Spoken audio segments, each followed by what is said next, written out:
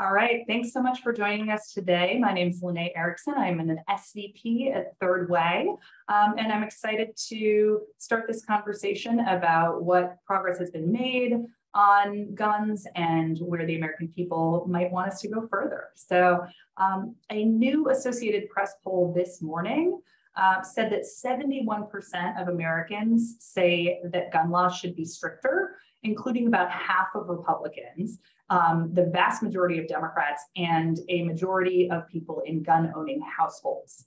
Yet for the past 3 decades, we've seen countless mass shootings and gun violence and so much carnage, and Congress had failed to make any progress for 3 decades. So fast forward to earlier this summer, we finally actually made some progress on guns. So how did it happen? And if we were going to build on that progress, where would Americans want us to go from here? To get some insight into those questions, I have 2 people who know this better than anyone else on both sides of the aisle. So I'm going to be joined by Angela Kuefler, who is Senior Vice President of Research at Global Strategy Group. She is a go-to consultant on American attitudes towards guns and gun violence. And she's done research for Giffords, the Brady Campaign, Everytown, the Washington Alliance for Gun Responsibilities Ballot Initiative, and countless more. And I'm also going to be joined by Robert Jones, who is a partner at GS Strategy Group, a sought-after strategist. He's worked for the National Republican Congressional Committee, the Congressional Leadership Fund, running IEs for some of the most competitive races in 2018, and now resides at John Cornyn's firm and worked with the Third Way during the bipartisan Senate negotiations to really try to shape those negotiations and understand the views, particularly of Republican voters in key states of the senators that were crafting that compromise. So I'd like to, at this point, invite Robert and Angie to join me. Hey, Lanae, thanks for having us. Thank you. Hello. So let's just start at kind of a 30,000-foot level. You've both done tons of research around Americans' views about a lot of things, including guns and gun policy. Can you just give a couple of high-level observations that have shaped how you think about perceptions and the political dynamics on this issue? And Angie, I guess I'll ask you to start. Yeah, happy to. And again, thank you for having me. I'm always game to talk about this issue. I've been working on it for well over a decade, and so have seen a lot of things change for the better, and a lot of things rather frustratingly stay the same. In terms of 30,000-foot overarching perceptions, my perception of this issue is more than any other issue, potentially save abortion, is that people sort of bring their own backstory, bring their own experiences to this issue. You cannot have a policy conversation without someone telling a story about how guns have the role guns have played in their lives, whether for better or for worse. We'll talk about growing up and learning how to shoot a gun to go hunting with their families. So they will talk about how much they desperately feel that they need a gun to protect themselves and their families. So you really can't talk about guns without acknowledging that and not soothing some of those fears people may have without having that as part of the discussion.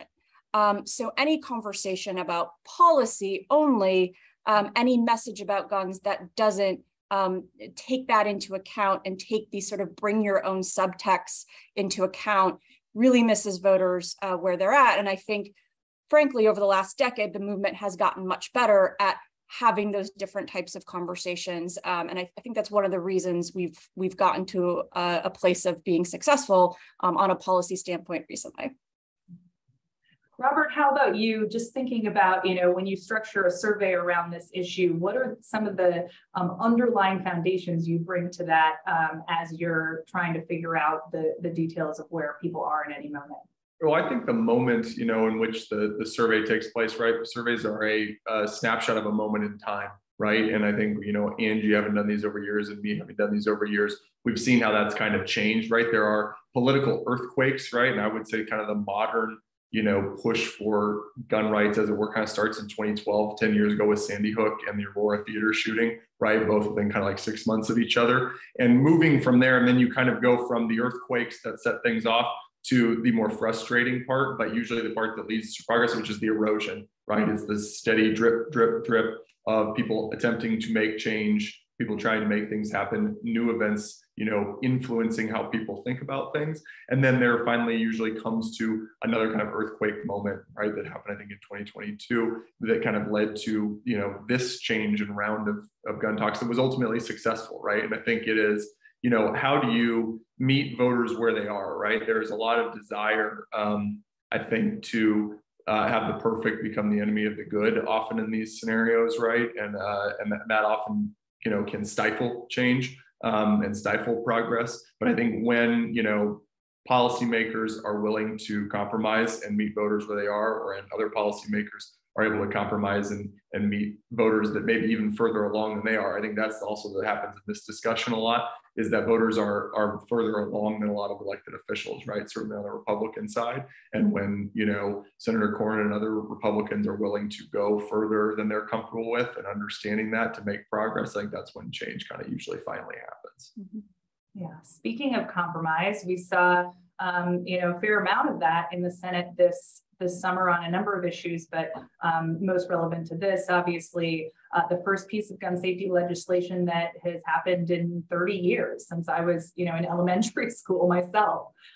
So it provided a lot of funding for states to implement red flag laws, to fund violence intervention programs, to provide community health mental services, to provide school support. But it also closed the kind of boyfriend loophole that we had seen in the background check system. It made background checks tougher for people between the age of 18 and 21. And it made some progress on gun trafficking as well. Why do you think, given your research, that these specific reforms were the ones that got through? And why do you think, these might have succeeded at that moment versus, the countless other times we've tried and failed? And here, I think I'll start with you, Robert. Yeah, I mean, when you look at the polling, right? Certainly the polling that I did for Third Way, I'm sure Angie's seen it in a lot of the work that she's done.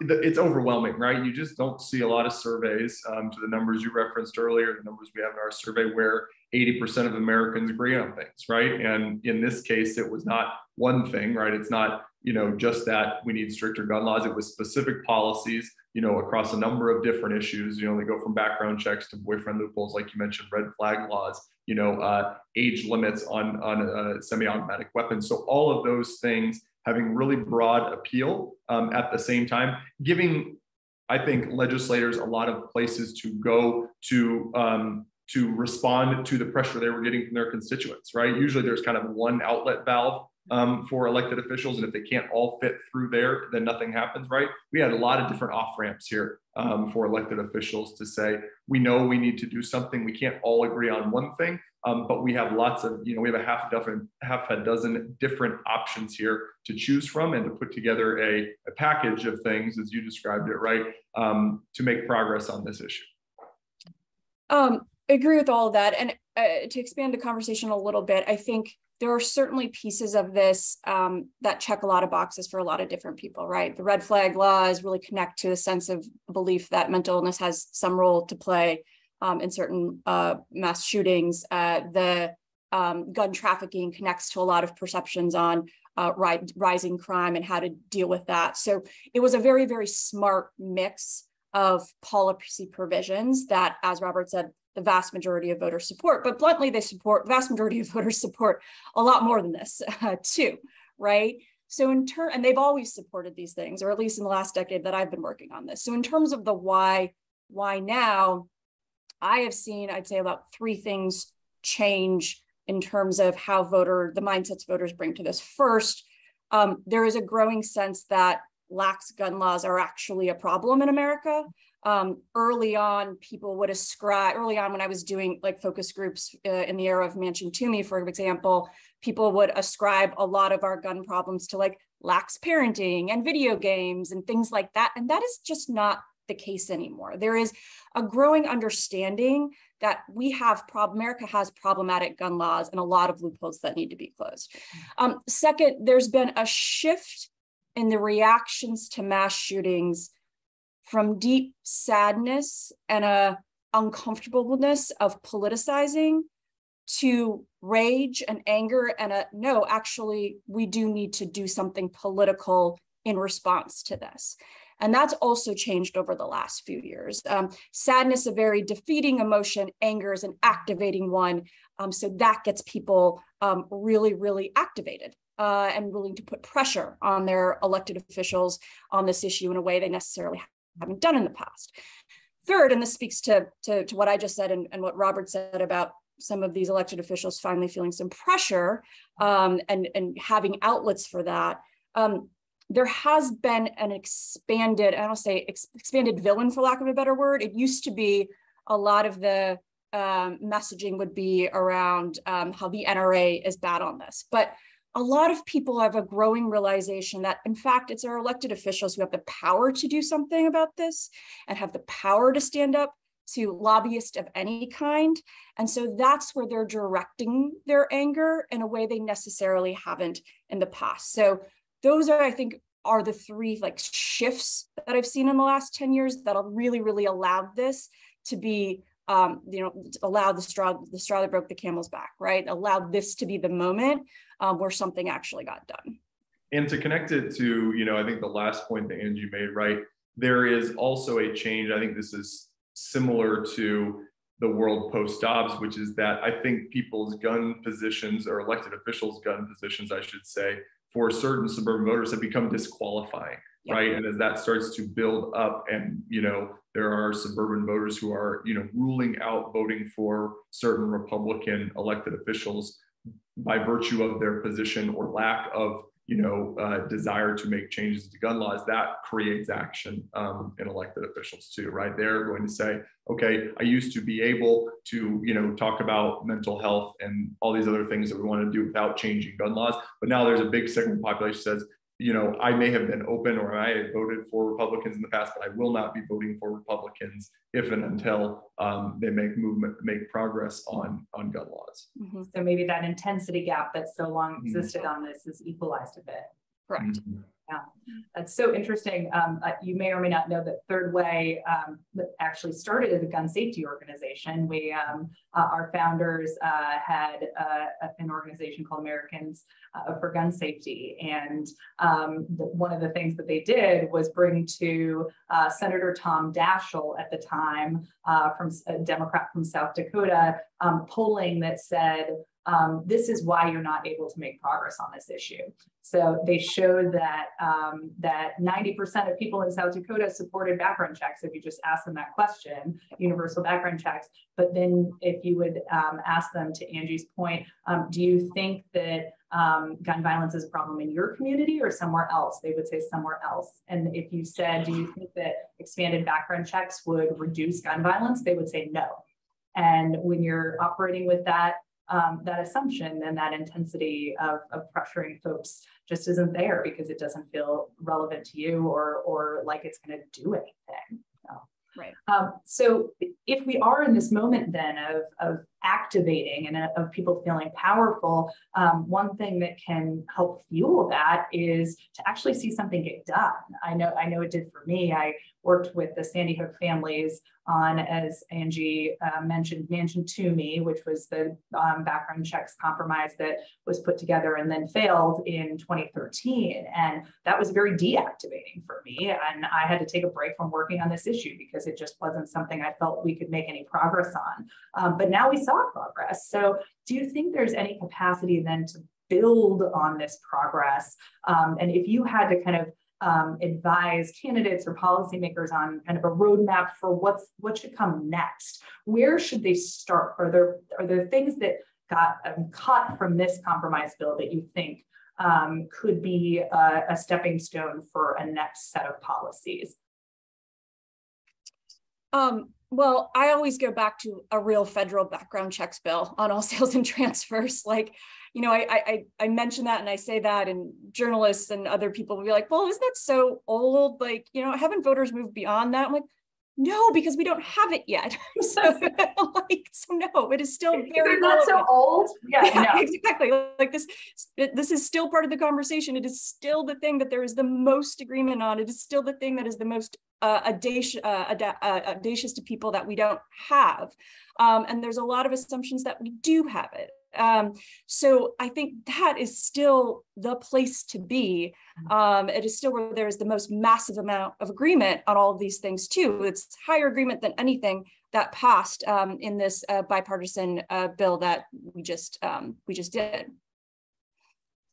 Yeah, and I think taking you know, maybe even a more incremental approach to that, I think you could look at what passed this time, right? You know, I saw someone in the chat talking about how the boyfriend loophole was narrowed, you know, in this and not like fully closed, right? So there were compromises made to make progress, right? I think it's how do we isolate, you know, the biggest problems within the lack of background checks, right? Is it online sales? Is it, you know, identifying gun dealers, right? Is it peer-to-peer, right? You know, and so thinking about taking small steps to get to the big step, right? If we're going to be, you know, if it's going to get stymied in terms of background checks on every gun sale, where are the places where we make the most progress as it relates to smaller portions of that piece, right? I'm with Angie in that you know, it clearly has the support of voters, right? If there was a national referendum of sorts or a vote, right, it would clearly pass. But since we don't have that option, how do we make small progress, right? Going to the erosion over the earthquake. Yeah, Angie, I know you work with, you know, as I said in the intro, approximately every gun group that exists that is over the years, yeah, has influence on this, and so you have a real good sense of the dynamics of movement and also the dynamics of other movements you work with. How do you think the movement is thinking about kind of small bites versus big things, and has that changed over time? You know, what is the feeling about the fact that we took some small bites? Does that give an appetite for more or an appetite for bigger? How are people that work on this every single day? Yeah, it's a great question. I think it's definitely something that has evolved over the last decade a bit. I think there was initially a real big push for federal legislation, but you know, per Lanae, your point, all of our experience with Manchin Toomey, that felt dang near impossible for a while, given the dynamics of the Senate. There was a movement to do some ballot initiatives, which we've done and we're mostly successful on, but that's a bit piecemeal. There's a movement to do more in the states. So I think what has happened as things have frankly gotten harder in the Senate, save this last bill, there's been more of a push to do smaller things at the state level. And frankly, in a lot of states, push back against efforts to weaken gun laws. There's a lot of states that are actually trying to, even in this moment, weaken the already really weak gun laws that we have. So there's an element that has really sort of changed. So it's not just a federal fight. It is also a state and local fight, from everything from sheriffs to governors. Yeah, I think the piece about, you know, I always encourage clients where it's possible, right? I grew up in Oregon, which has really ample ballot access for initiatives and other things like that, right? And where you can make progress in putting it to voters, right, I think is a really good place to go. Even in some of the biggest red states where we did surveys in North Carolina and Utah and other places, I have no doubt those would pass at statewide ballot levels in those places based on our polling. And so I do think that that is a place not to supplant federal efforts, but to supplement them where is possible. So I always have to think about these kinds of issues as I sit in a think tank office in the policy wonky way. And, you know, the policy wonks who work here with me on a variety of issues are always saying, what do voters think about this super detailed policy that I spend my whole time on? And I'm like, they don't think about that. But I'm curious what you all think here, whether the details really helped to get things through, or if voters just wouldn't have paid attention either way. So for example, I think it was a little harder to caricature this bill as gun grabbing because there was literally no gun grabbing. You know, they had taken off the table the idea of not allowing access to assault weapons for 18 to 21-year-olds, even though, you know, I think that's a hugely common sense policy directly related to a lot of the mass shootings we've recently seen and highly popular, but could be characterized as taking someone's gun away. You know, there was money for red flag laws, but there wasn't a mandate for red flag laws. It had a lot of these details. How much do you think that mattered in terms of the public conversation and, you know, Republicans or even moderate Democrats' willingness to kind of go out on a limb on these things?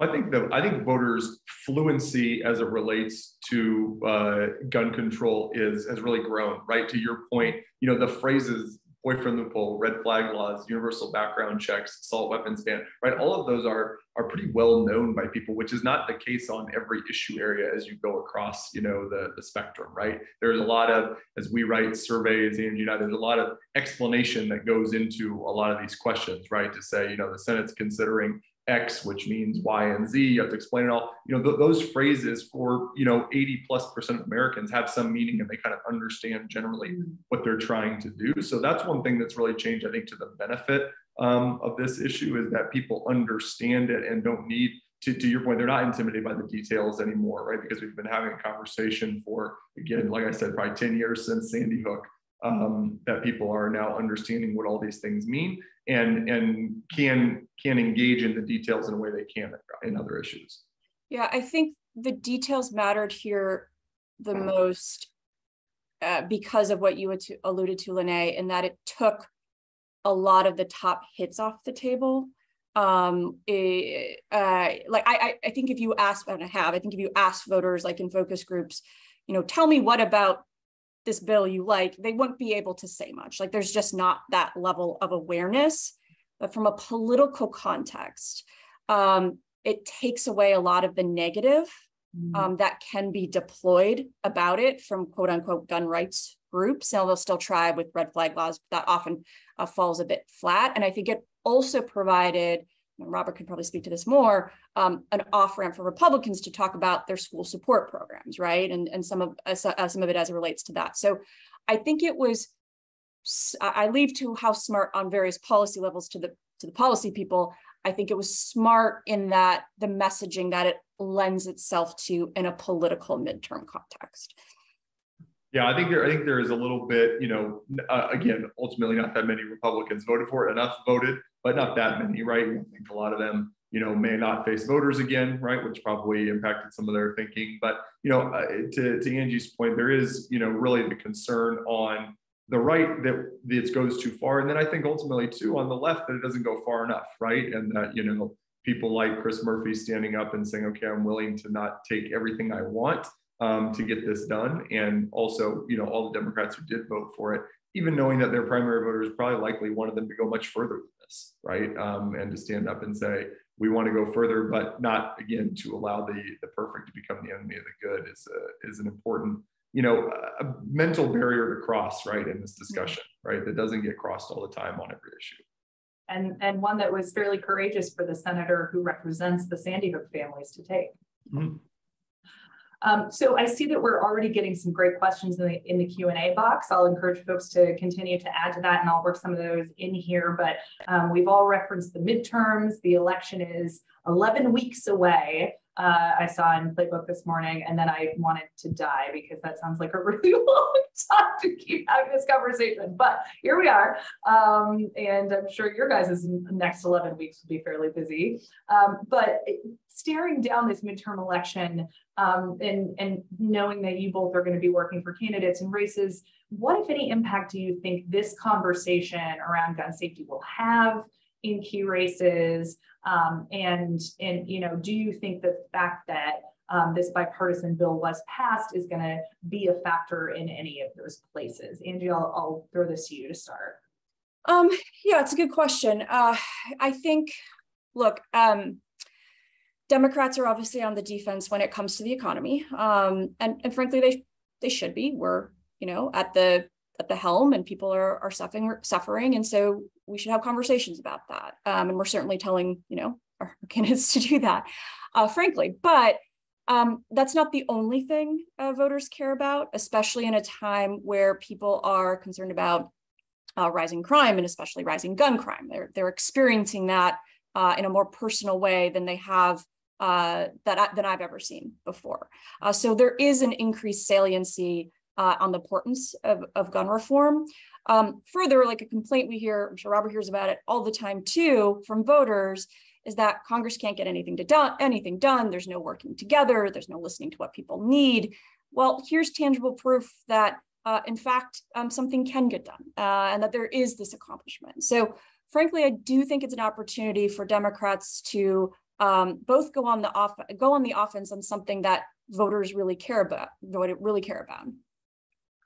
Yeah, I'm perhaps like, a little bit more cynical in the length of memories of voters, right? Which is to say, I think it's going to have, it will provide for those who want to use it and engage with it, right? In terms of advertising, it will have some impact. But for those who don't, I think it will be largely absent from the discussion, right? There's, I think to Angie's point, the economy is sort of the overriding thing that is happening. But then as you look at secondary issues, I even think that reproductive rights, and gun control had been sort of neck and neck as we were going through the spring and fall. And I think clearly now after the Dobbs decision, reproductive rights have eclipsed gun control and legislation in terms of importance with voters, right? And so I think that's where you will see from, again, most of the ads from the next 11 weeks will be negative in nature, not positive. And I think likely the contrast will be drawn, for the districts and states where it's useful for Democrats on reproductive rights. I think you're seeing that already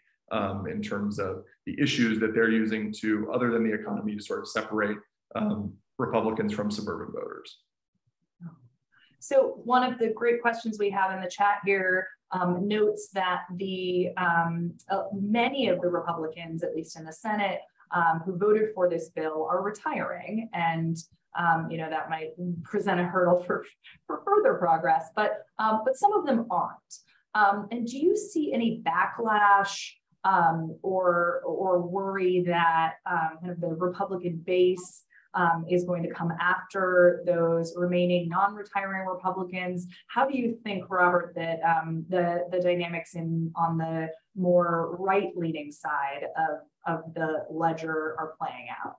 Well, again, going back to the kind of the short memory of voters, I think that for the most part, that question's been asked and answered, and that I think all the Republicans who voted for it are going to be fine, right? And that is something I encourage and tell people as I look at survey results, the surveys we did for you all, is to say there is not a real risk of backlash, right? It is limited to a very small segment of the electorate, and maybe that's a larger segment of the primary electorate for Republicans, but I still think it's a minority of Republican primary voters who are so outraged about this bill that was passed that they're going to likely throw out an incumbent Republican. I just think that's very unlikely, mostly because they're not going to see any impact in their own life.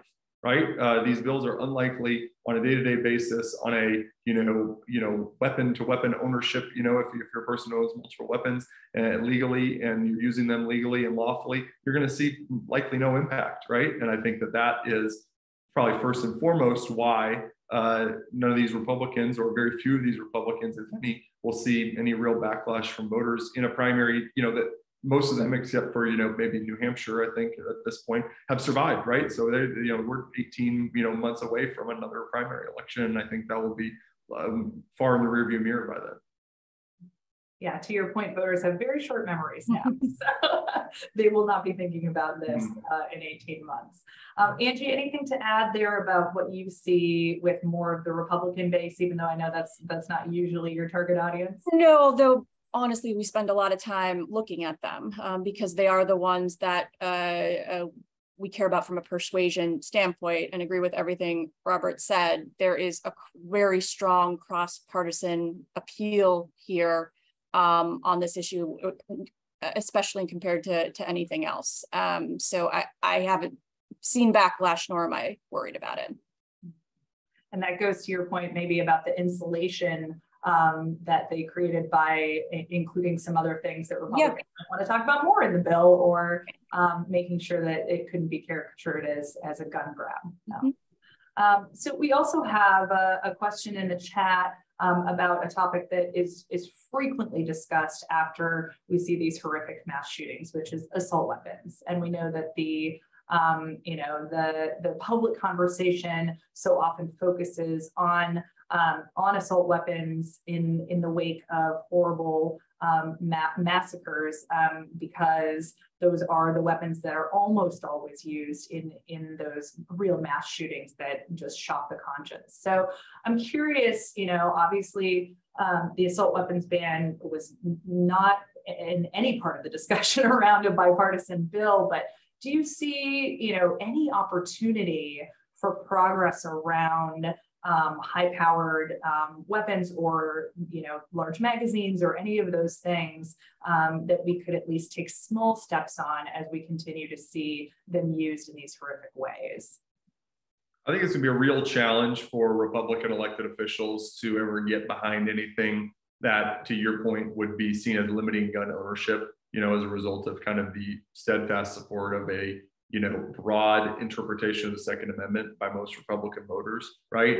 Even trying to limit assault weapons, for those under 21, kind of ended up falling out of this for that reason. I do think there is, Republicans are very concerned, Republican elected officials and voters perhaps, about a slippery slope, right? Allowing any infringement on gun ownership would continue progress towards, further infringements. And so I think that would require, sort of a 2008, 2009, legislative makeup, with 60 Democrats in the Senate and a Democratic majority in the House in order to get that done. I think that'd be a really difficult, even in a limited way, with less than 60 votes in the Senate. Yeah, I think this is Robert's actually absolutely right in the political challenges of it. I think this is a very good example of where the voters are ahead of our leaders. I've done multiple focus groups where there are people in camouflage right out of central casting, hunters who are like, why do I need an assault weapon to hunt deer? It doesn't make any sense. Like they do not get the need for these types of guns, even if they don't know all the details about what makes them assault weapons. They get that they are designed to kill as many people as possible, as quickly as possible, and belong on war fields. So there is a sense that they are unneeded. Now, where we get into a little bit of a challenge, and I think this speaks to the political dynamics that Robert was talking about, is that voters do fundamentally believe that the hardware of a gun isn't as big of a problem as the person who holds it. And so when you start to have conversations about banning certain types of guns, you get into a little bit of a gray area there where, yes, they're with us on polls and they'll talk about how we don't need them. But they do sort of feel this little bit of a slippery slope that Robert was talking to. So I do think it's something that voters want. And again, if we were just thinking about things that could pass nationally, this would definitely be one of them, but it gets more complicated when you're starting to talk about the hardware. Angie, one thing that I've noticed as someone who works with a lot of Democrats who are in, kind of red or purple districts, is actually the shift within the Democratic Party on this issue over the past few years. When we were working post Sandy Hook to try to get a series of reforms through, background checks didn't even have all the Democrats in the caucus on board. So Robert's, magic 60 Democrats wouldn't have even got us there on background checks, let alone on assault weapons, which, if I recall, got something in the low 40s, even in a Senate that had a lot more Democrats than we do now. What do you think has accounted for that shift in the Democratic Party? Because, we saw the House, for example, pass the assault weapons ban easily this time, even though Nancy Pelosi has a very narrow majority, and we have a lot of folks that are facing really tough districts this year, and either unanimous or near unanimous support for a straight up assault weapons ban. So what is happening there? Yeah, I mean, I think it goes to what I spoke to early on like what has changed in the mindsets and emotions of voters. Democrats certainly, but not just them. A lot of suburban voters, as Robert talked about too. There is a sense that like something has to be done. There is like I said, the emotions have shifted, and we track this. We talk to people like post mass shootings. It's not just sadness anymore. There's certainly sadness for victims, but there is a real tangible anger at the lack of action that certainly translates to increased policy support on a poll. And there's an increasing awareness and education of people, of voters, that our lax gun laws are a real problem. There just wasn't that sense before. There wasn't a sense that like any changes in the law could do anything. And now you still see like some skepticism that changes in the law could make huge impacts, but there is a realization that something can be done and it doesn't have to be like this moving forward. And I would hope that, there is a reduction in mass shootings as a result of this law. I think there will certainly be an impact, but I, am also aware that there's likely to be more mass shootings, right? And those events tend to be galvanizing. And as much as I hope that this bill solves everything, I think that's unlikely. And so, you're going to see as we go forward, these happen with a disheartening regularity. And I expect that, it will take, more events and, more of these things to engage voters and elected officials to move forward. That's really what's changed, between 1993 and, the Brady bill and now, and it's probably a horrific number of mass shootings is the answer. Yeah, certainly that is one piece. I know, another piece I often point to is the changing party coalitions. When I got to DC in 2006, there were a fair amount of Democrats that were endorsed by the NRA, including, folks from some pretty rural areas. And that really changed around 2014 after the Sandy Hook conversation. And even the Democrats that didn't vote for the background checks bill, they had their Republican opponents endorsed by the NRA instead of them. And so I think it also made it clear that to Democrats that there was no amount of kowtowing to the NRA that was going to get them that endorsement. And now we see people like Abigail Spanberger in a more suburban district rather than somebody like Bart Stupak in the Upper Peninsula of Michigan, and that changes the dynamic as well. I feel like we've answered part of this question, but I'll give you another shot at it just because this person has put so many facts in this question that I feel like I need to read them. Do you think this will be the last federal gun bill for 30 years? That's been the history in the past. We had 1934, 1968, 1993, and now today. And I love that they went back all the way to 1934 because that seems like a lot has changed since then. But that does seem like the cadence, I guess, now is every 30 years. Do you have hope that we're going to break that cadence this time?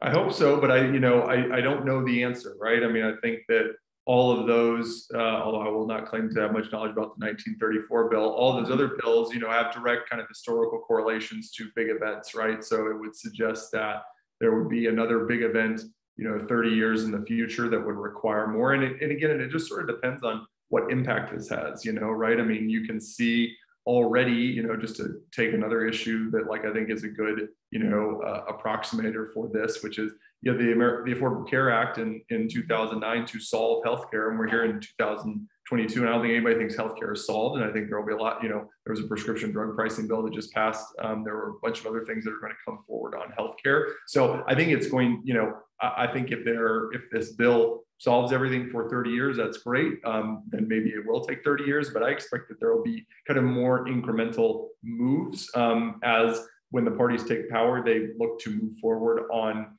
big priorities, knowing that they have a short time in power, right? That's another thing I think has changed in terms of legislative control, is that the the leaders in the Senate and the House are much more purposeful about the, maybe 18 months is all they have, right, of actionable time in charge and moving things forward. And I think there will be a lot more purpose around that going forward. I'm usually the least optimistic person in the room, but I don't think that's the end for 30 years. And voters aside, frankly, I think the political players have changed. The NRA, just partially from its own complete ineptness, is not the same powerhouse that it used to be in terms of its ability to really come in and defend or support candidates in terms of spending power on elections. We now have funding private jets. Yeah, exactly. They forgot to do their electoral spending.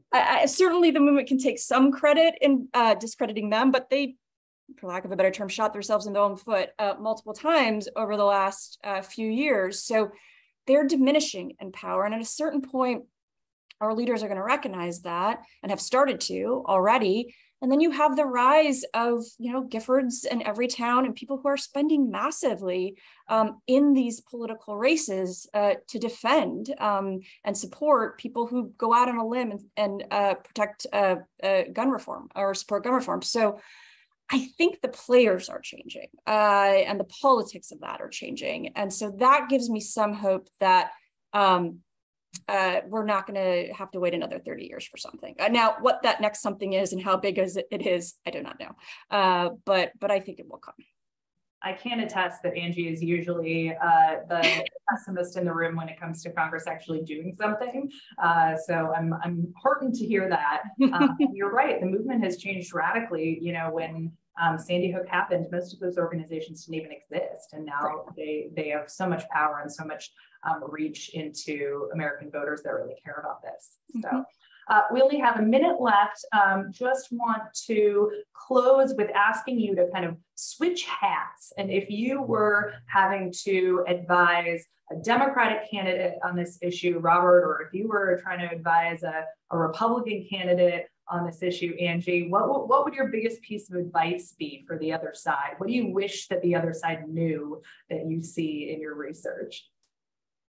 Mine would be that encouraging, and I think Senator Murphy and other people have probably done this well, reminding people about what I think is really a limited electoral risk in these bills, right? I don't think Republicans hear that enough, the elected officials, from polling data from their voters, right? If that there is really a limited, and I think this is a good use case for it to show people, there's just really a limited electoral risk in supporting reasonable and constitutional gun reforms.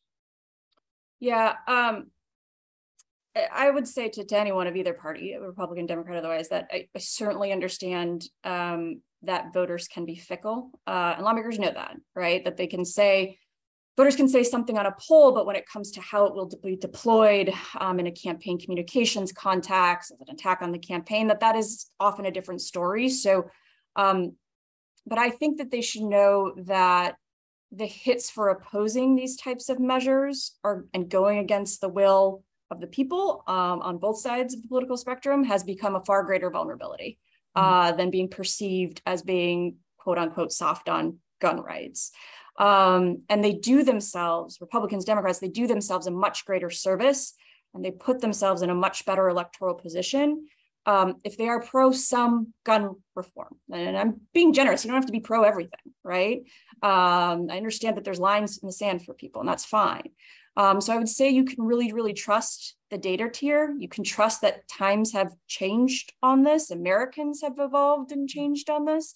If you don't believe me, most members of Congress have a pollster like me or Robert, right? Ask them to go do focus groups in your district, in your community, and even stack it, make it all gun owners, right? And ask them how they feel about these issues. And I'm 100% certain you'll be surprised at how open they are to doing something on gun violence.